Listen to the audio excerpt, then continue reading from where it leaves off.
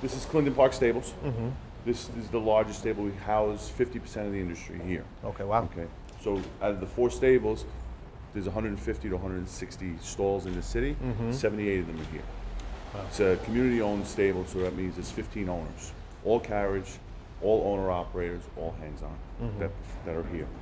I had a great experience coming into the stables. I'm not surprised from what I saw.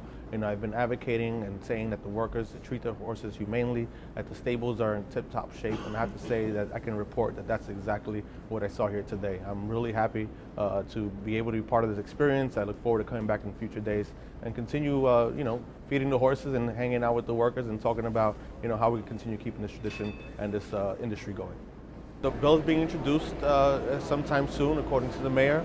And there's colleagues of mine who are still undecided, but I think that we have a strong opportunity to sway their decision to make sure that they're out here supporting the 300 workers. At the end of the day, I think that we should be fighting for the people who keep the city moving, and the horses are treated fairly, and there's no reason for concern.